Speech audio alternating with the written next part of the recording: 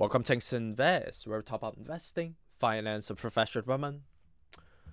As the current time of 9:11 a.m. on the Eastern Time on November 25th on Friday. Hope you guys have a good Thanksgiving and also happy Black Friday to you as well. On the overall crypto market, you could see that clearly across the spectrum, we're relatively flat and down at the moment. And I will say this is applicable across all the coins. Bitcoin down about 1%, Ethereum close to 1.5% down at the moment. Altcoins is relatively flat to down as well, but obviously they're a little bit more price sensitive, down about 3% at the worst level.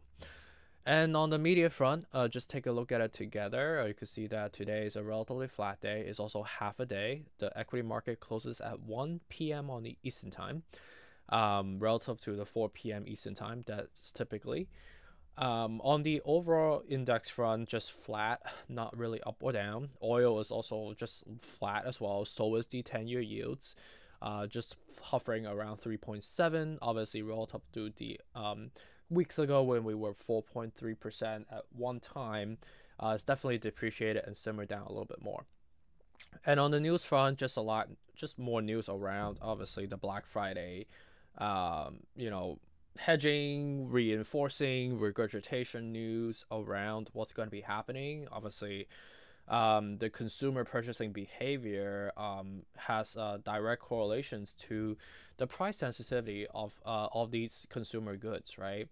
And in addition to that, we understand that a lot of retailers, Best Buy, Target, Walmart's of the world, their guidance have been quite shaky, right? They have adjusted their outlook to be, across the spectrum. Some are upwards, some are just flat, but I would say it's definitely more of a collective decline, expecting that the inflationary pressure will hinder the purchasing behavior from consumers.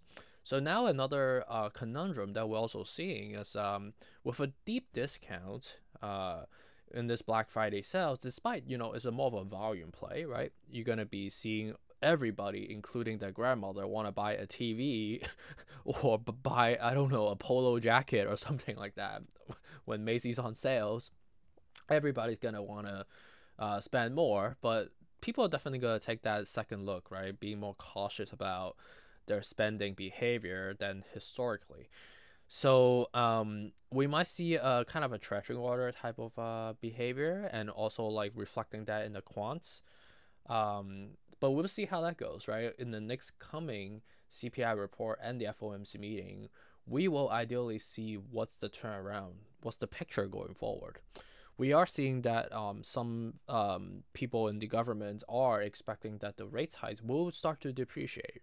We were doing the 75 basis point for the last 4 times, the 4 CPI reports, right? 4 FOMC meetings where Jerome Powell mentioned the 75 basis point until we see some sort of revival from the inflationary pressure front.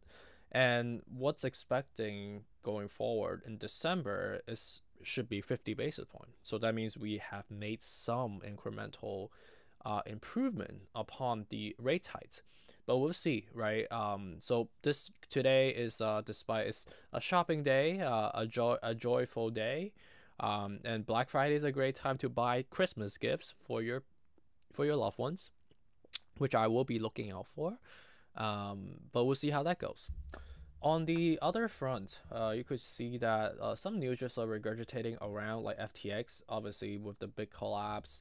Some news lingering around Twitter, things like that, but nothing really, specifying. Even Kanye West talking about, some of the Kanye's mannerism, conducts that Adidas seems like they're doing an investigation.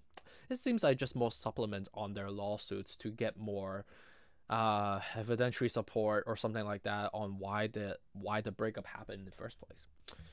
So before I dive into technical, let's just take a look at what happened with the whales. And I was looking at it. It was quite interesting, I would say.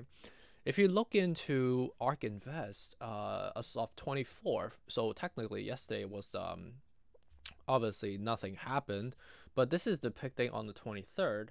It seems like nothing happened on that specific day. Like there was no changes at all in their portfolio. They did not buy or sell at all, which is quite interesting. But relatively speaking, on the BlackRock front, you could see that it was more of a buying day. It seems like they did a little bit more Thanksgiving shopping early on, ahead of the holidays, I guess. But they did sell some. You could see that with respect to Twitter. I think this is more driven by their disappointment or the tactical nature of the Twitter administrations under Elon Musk's new management. But across the spectrum, you could see that it's relatively more of a buy day on the closing day of Wednesday. So without wasting more time, let's just dive into technical with respect to recording time of 9:16 a.m. on the Eastern time. And again, happy Thanksgiving and also happy Black Friday. Let me know in the comment section below, like, what do you guys think about buying this year? I don't really know. I'm still wondering and looking online.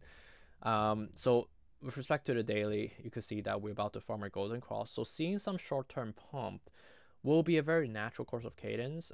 You could see that we are about to ramp up, but with respect to the momentum on the RSI front, it is still quite stale. So you could see 1, 2, 3, 4 heads that are forming as mountaintops, rejecting the next level of support, which is 1250. So we have to see, right? So these are the levels if we run up, and crypto runs on the momentum. It will go 1250, 1450, 1650 based on the technical breakdown of the resistance, right? On the weekly, you could see that the peaks are even more prominent as well. 1, 2, 3, 4 as well, right? So in the weekly, we will foresee this is how the picture will play out just purely based on technical, right? We might run up a little bit more on a daily. On the weekly, as you get further and further and further out, we might see like a pump, maybe levitating back up to like 1250 to 1450, somewhere in between, but come back down naturally at 1250, which is a relatively substantive resistance level.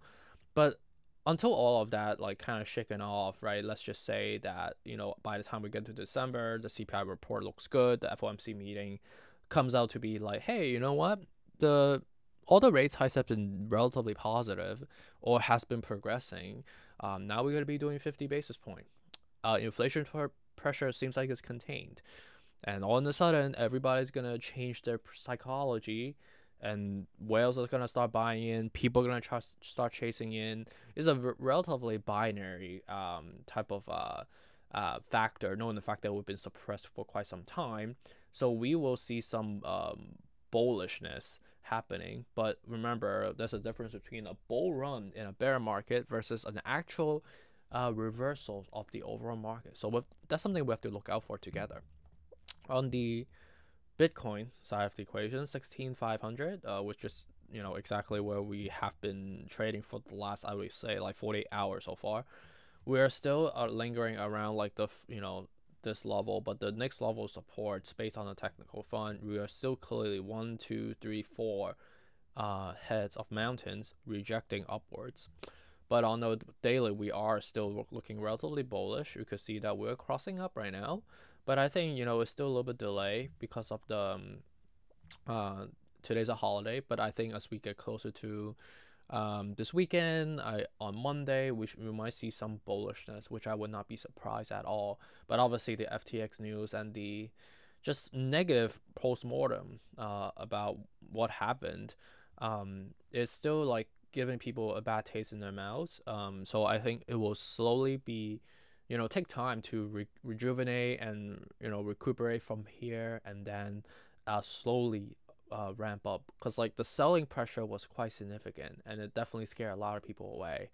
And also with respect to this liquidation that you see clearly on this red candle, this is whale investors losing a ton of money, right?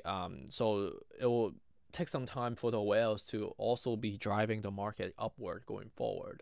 Institutional investors are typically the market drivers onto seeing the momentum going forward in comparisons to retail investors, which there is some, but like the whales definitely have more buying power and market power than us, right? Obviously. So appreciate you for joining me again. I hope you guys had a great Thanksgiving. I'm thankful for you guys for joining me every day. I'll be in Miami next week, so give me a shout if you are going to be in Miami for Art Basel. It's a full jam-packed week next week for me. But Monday I'm actually going to a Nets game. Brooklyn Nets against the Magic. One of my friend, she's inviting me. She has a box seat, so I'm looking forward to it. I've actually never been to the Barclays Center before in Brooklyn. I've always been to the MSG, obviously, knowing the fact that that's closer to me. But appreciate you. Have a good day and take care.